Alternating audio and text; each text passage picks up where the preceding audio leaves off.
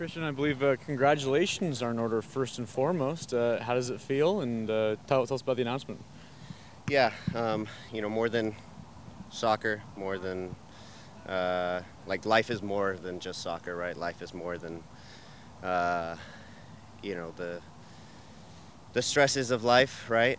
The industry that we play in, and just proud to finally become a dad, and the responsibilities that come with it. Uh, but my first and foremost, I think my parents are the most proud. Being grandparents for the first time, and I sure put a little bit of pressure on Alex and my older brother. Being back in California this week and being with your brother and your family, did that make it extra special, the announcement coming yesterday and whatnot? Yeah, we had a baby shower for my wife, and so being able to kind of do that and surprise her a little bit, obviously it means the world to me, means the world to my parents, to her as well.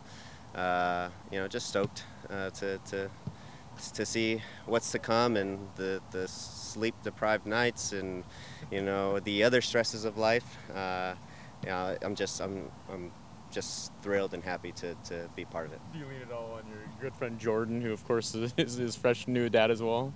Yeah, well, he's the one that put the pressure on me, right? But yeah, he's talking to me about Theo and how Theo's been, and the ups and downs of the sleep cycles and whatnot. But in the end, I get to see how proud and different Jordan is once he had Theo, and how the life just changes. Hey, due date? July 13th. Yeah, so I'm excited for that. Obviously, with the first child, you don't know when the child's gonna be born, but till then, it's sometime in July, I should say. Christian, moving on from that bit to soccer, results aren't coming, and the reality is that collectively as a team, you guys have tried different things. They're not working. What needs to change? Yeah,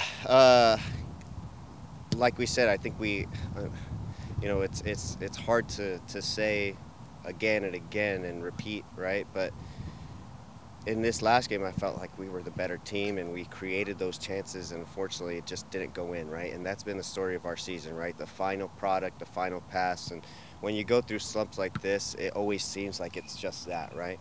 But the truth is, it's not just that, right? We're letting in goals that are very, unprofessional of us. They're very careless, right?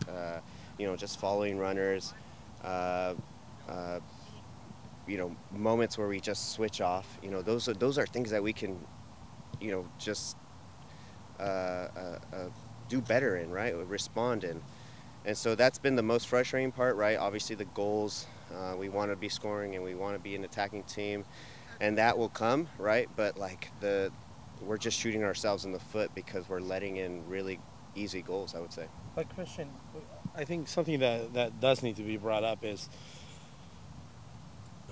we're 6 games into the season, and yes, there is the excuse of different players being out or different tactics being implemented. At some point, though, we need to start relying on leadership, and it seems as though from the outside looking in, obviously, we don't have any look into that. There seems to be a lack of somebody just taking the reins and just becoming that enforcer, becoming that person who just directs traffic or has those conversations with the players. Is that something that's happening in the back that we're not privy to?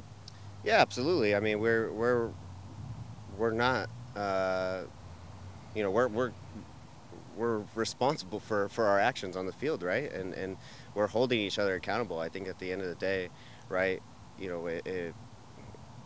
From an outsider's perspective, it might not seem like we're doom and gloom, right? And we're just sad here in training all day. But the reality is, we're watching film and we're trying to correct those mistakes, right? We're pointing out the obvious, the negatives, the positives, and we're trying to take accountability, and it's something that doesn't happen, right, after one game, right? And unfortunately it should, right? But it's not just one person, right? Being the leader. It's a whole locker room. It's the coaching staff, helping our team correct these mistakes. You moved around in this game or this last game a bit. How would you describe your comfort level in both moving around and in playing the two different positions? Comfort level is there. It's just my role changes, right? You're thinking more defensive when you're in the midfield, distributing the ball a little bit more. When you're a little bit higher up the field, you're creating space for others by running off the ball. My role just changes. But look, at the end of the day, we would love to have healthy players and not be in a position where we have to rotate too much. But that's what we're in. That's the reality, and we need to, along with all the other players, we need to just be better as a collective, whether we're playing in our position or not. Obviously, prep for Montreal just beginning, but what do you think about them come to town and a team that you don't often get to face? Well, I believe it's their 7th road game in a row. We had talked about them potentially being a bit tired of just being on the road. It's never easy. So hopefully take advantage of that. Number 2, a 5 in the back, right? It's interesting how they play. Very condensed lines, not a whole lot of spaces, so we need verticality. That's going to be something really important going into the game. And then, crashing the box, getting numbers in the box. That's where games are won and lost, right? Both offensively and defensively, you need to have numbers in the box. Your current record, you've overcome these types of lulls in the past. What do you guys need to do in order to, overcome this, and what did you do in the past to also overcome this type of lull? Yeah, we talked about accountability and fixing those mistakes that we've made in, the first, 5 games.